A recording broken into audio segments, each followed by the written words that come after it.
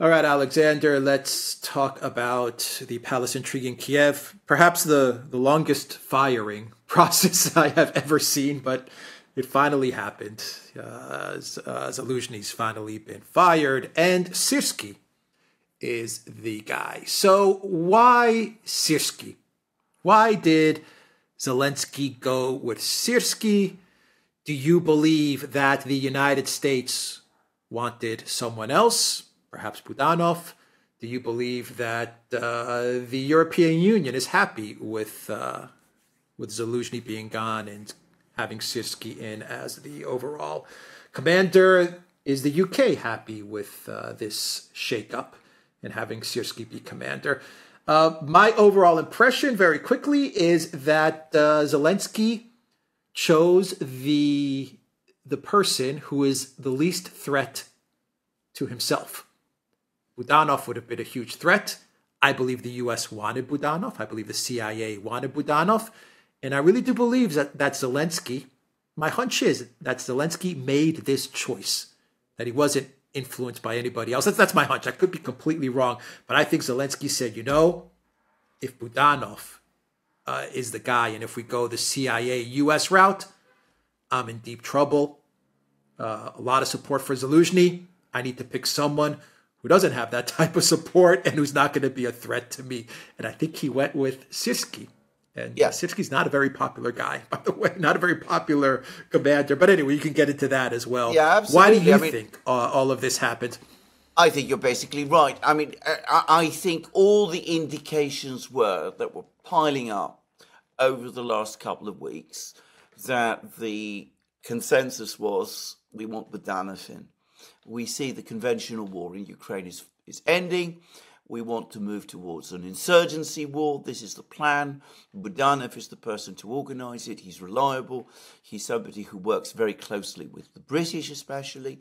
And, everybody understands that Zaluzhny has lost it. By the way, I'd like to say a few things about Zaluzhny in a moment. But I think that everybody could see that Zaluzhny really wasn't capable of turning the thing round, and that a conventional war is really not an option any longer. So they all wanted Budanov.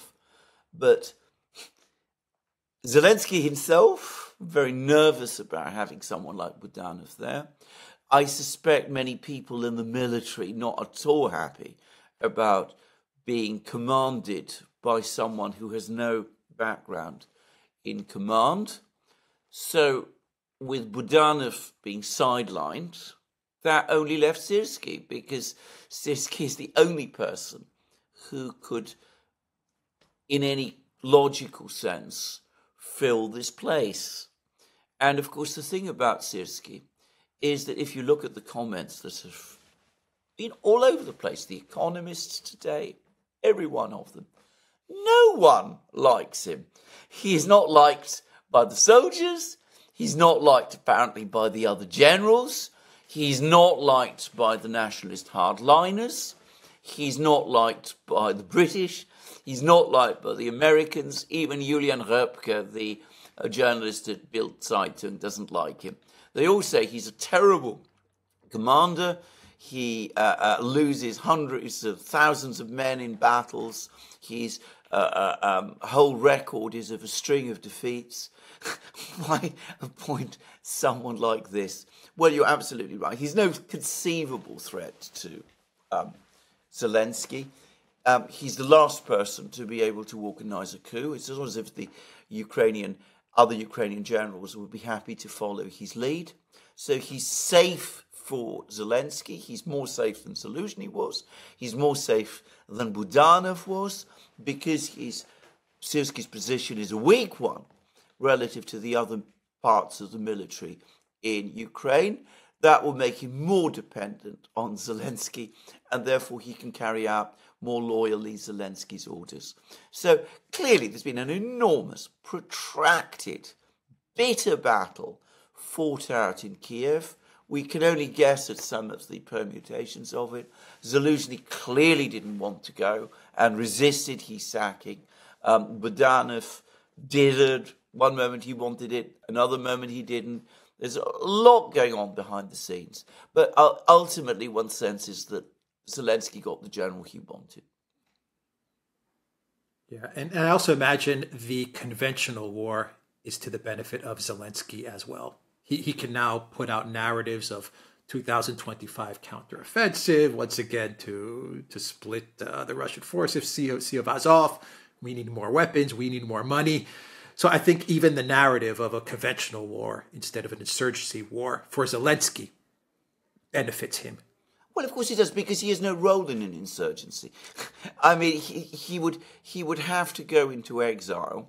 I mean, he'd probably go off to Florida or someplace like that. And difficult situation. But if there was an insurgency, the person who was running the insurgency, who would presumably be Budanov, would be the one who would become the star. Whereas with a conventional war, Zelensky still has a role. He's still the president. He's still able to, appear and give the interviews, and travel around the world. And, of course, he's got a notoriously aggressive officer who believes in attack all the time, which is Syrskyi. And all his attacks, of course, have been debacles, starting, by the way, from the Battle of Debaltseve in 2015, which many people say it was Syrskyi who was basically responsible for. But anyway, he's got a very aggressive commander, somebody who's prepared to talk about offensives, somebody who's apparently prepared to defend Avdiivka to the last man, which looks like a hopeless case. But he's got that kind of general, a general who will follow his orders, and a general who's loyal to him. Now, there's actually on that, by the way, an interesting revelation, and it came in the Daily Telegraph, and it said that way back in 2022, Zaluzhny had been strongly opposed to Ukraine's Kharkiv offensive. He saw it as a diversion. This is from the Daily Telegraph, not from, Telegram sources. So this is almost certainly real. He thought, Zaluzhny did, that the Kharkiv offensive only resulted in cosmetic achievements. Again, that's the Daily Telegraph's words, and was not worth the cost to Ukraine, and that the whole thing was Syrskyi's idea. And that tells us a lot about the dynamic between the two men, because Syrskyi and Zaluzhny also didn't get on. But Syrskyi gave Zelensky, against Zaluzhny's wishes, a big PR victory. Because ultimately, that is what the Kharkiv offensive was. Zaluzhny, by contrast, has never given Zelensky any sort of PR victory. And that is one of the reasons why there is this enormous tension between the two men, and why instinctively Zelensky prefers Syrskyi over Zaluzhny. So what happens to Zaluzhny now? There are rumors that he could be ambassador to the UK. I thought Reznikov was already going to be ambassador to the UK. It seems everyone gets exiled to the UK, I guess, to be ambassador. But what happens to Zaluzhny? Poroshenko, Zaluzhny, Klitschko, they seem to be an item, these three. Yeah, and Poroshenko actually came out to the defense of Zaluzhny the other day in the parliament. So where does Zaluzhny go? Does he take his money and run and disappear and just say, okay, I'm out? Now I can live the good life somewhere in Italy or France or the United States? Or does Zaluzhny hang around in Ukraine, hang around in Kiev, team up with Poroshenko, with Klitschko, and perhaps make a play at power? What happens to the general? It is a very, very interesting question about what Zaluzhny is going to do. Now, I think the thing to understand about Zaluzhny is that, putting aside the question of how good a military commander he is, and I'm not going to get into that in this program, but I understand there's growing doubts about this. Again, the Daily Telegraph straightforwardly said that he was a clown. I mean, that was how they described Zaluzhny, that apparently he likes to clown around, and that there are people who think he isn't serious enough for his job. He's also relatively well, they young might be scapegoating him. Yeah, well, they might be. But, I mean, he's a relatively young officer. He's about 50, which, you know, is young for a general to run a war as complex as this. And he was promoted over the heads of a lot of other generals who were more experienced than himself, including, by the way, Syrski. But Zaluzhny has two advantages, and they are essentially political advantages. One is that he is Ukrainian. I mean, he is a Ukrainian born in Ukraine, and that makes him much more acceptable to the nationalists. Others, like Syrski is Russian. He was born in Russia, in the town of Vladimir, which is in central Russia. His parents are still alive, and they're still there. They are supporters of President Putin, as it turns out. And he has a brother who is still in Russia, who won't talk to him because, they feel completely differently about things than Syrski does. So Syrski is a Russian, and that automatically is going to make him suspect to the Ukrainian nationalists, who are such a powerful force within Ukrainian society. The other thing about Syrski, and most of the other top generals in Ukraine, is that they are Soviet products of the Soviet military system.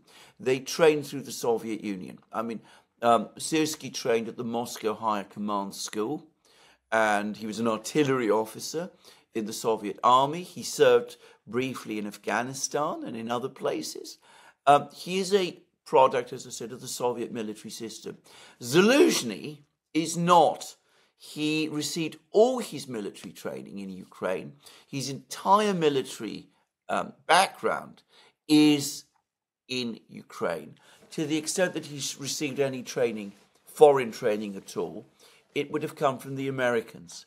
So that already tells you that Zaluzhny is going to be popular with some people because they see him as an authentic Ukrainian general, uncontaminated by Russia, uncontaminated by the Soviet system. And remember, Syrski was an officer in the Soviet armed forces. He would presumably at one point have been a member of the Soviet Communist Party because, that was, if you were an officer in the Soviet Union, that was basically what you had to be. So Zaluzhny is free of all of that. He's gone out of his way to associate himself with the hardline nationalists. He has had pictures of Bandera in his office. He's appeared in photos recently with top people within Right Sector, one of the very hardline nationalist organizations. And of course, Poroshenko and Klitschko, who you mentioned, are both veterans of the Maidan movement. They were there when the Maidan events took place in 2013, 2014, and when there was the change of power in 2014. Zelensky is not. So you can see a situation where Zaluzhny, the Ukrainian general, connected to Ukrainian nationalists, allied to people like Poroshenko and Klitschko, could, if he chose, form a kind of nationalist military opposition to Zelensky. And Zelensky, who is not an ethnic Ukrainian, as we know, has now a commanding general who is also not an ethnic Ukrainian. He's actually a Russian. And you could put all this together, and if things start to go wrong on the battlefronts, you can just imagine how Zaluzhny and Poroshenko and Klitschko, if they decided to work together, could form a very, very powerful opposition to Zelensky indeed, drawing on all the old Maidan forces in Kiev and seeking the support of all the various nationalist militias. And already there's been calls, by the way, for a new Maidan. So just saying. So that, it is a potential thing that Zaluzhny could do. But of course, it's his choice. Does he go to London and get the cushy job of ambassador there, in which case he basically drops out of Ukrainian politics? Or does he stay in Kiev, participate in the political conflicts that are taking place there, involve himself in the political struggles and palace intrigues, and hope to find a way back with Poroshenko and potentially Klitschko, and establish some new kind of hardline nationalist government,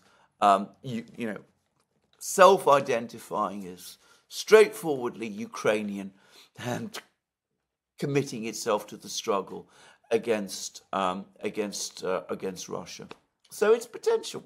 It's potential interesting situation. Kind of nonsense that Zaluzhny would be ambassador to London, isn't it? I mean, it's just kind of ridiculous. It really is. Well, it's a sign. You didn't mention Timoshenko either.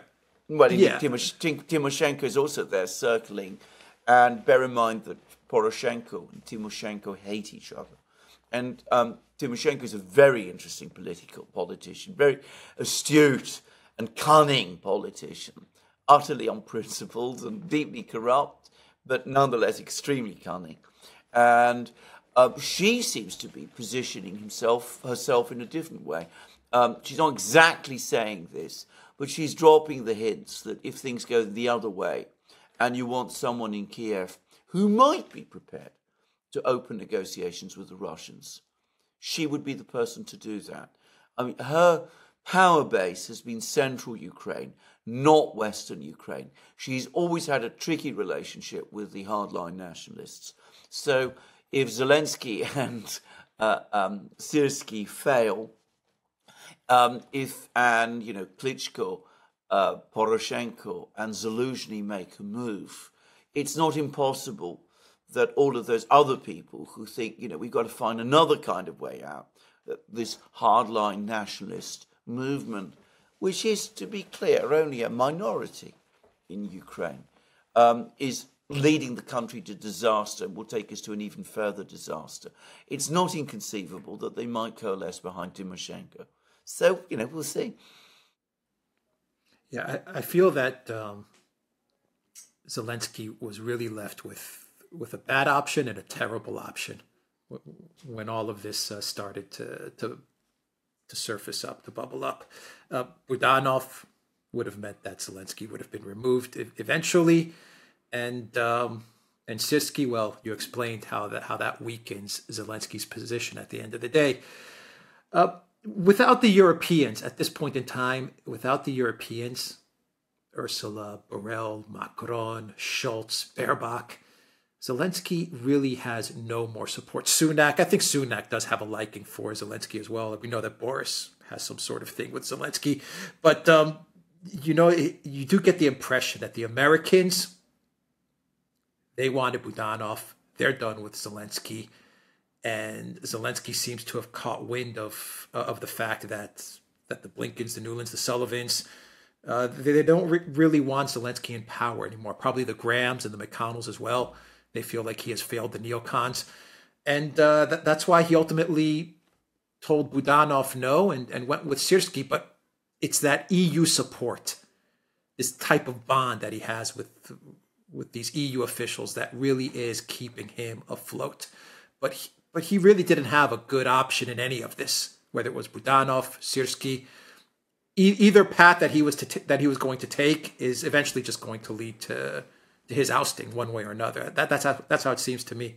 I agree. I mean, I think that this replacement of Zaluzhny with Syrsky is, to be straightforward about it, it's an act of desperation. I mean, the military situation is becoming increasingly difficult. Zelensky seems to have lost the confidence of the Americans, or at least the dominant faction in the United States. And you're quite right. The Europeans built up Zelensky to a ludicrous degree. So did the British, even more, by the way. And they are his last real constituency. It's the only real constituency he had left. If he'd left Zaluzhny in post, and we've discussed this in various programs, if he'd left Zaluzhny in post, then he would have become essentially president in name only and would have had to step down and his fate thereafter would have been an uncertain one. And I think we need to say that. So what he's done is he's bought himself a little more time by getting a general in place who is not Budanov, who would have been a potential danger to him, and got a general who may be deeply unpopular and deeply incompetent, but who for those precise reasons is not a danger to him. It's the kind of thing you start to see when regimes start to disintegrate. Poroshenko made this extraordinary speech in the Ukrainian parliament in which he was openly calling for Zelensky to step down. And I said in the video I do on my own channel that it reminded me of Pavel Milyukov's speech in the Imperial State Duma in November 1916, criticizing the Tsar and basically saying that the Tsar wasn't running the war effectively, which, to be straightforward about it, was a precursor of the sequence of events which eventually led to the Tsar's abdication. And again, if you go back to that time, 1916 in Russia, there was again lots of appointments and people being brought in essentially to buy time, to try to stabilize the situation. And of course, none of that in the end succeeded, because all the movements to force the abdication were in place. And to be frank, this appointment looks like that. It's another desperate attempt by a drowning man to buy himself time, hoping that something will turn up, and looking for someone who he can rely upon. Yeah, well, Duda did say that Ukraine was drowning, and he's going to pull everyone down with it. So anyway, all right, theduran.locals.com. We are on Rumble, Odyssey, BitChute, Telegram, Rockfin, and Twitter X, and go to the Duran shop. 15% off all t-shirts. Take care.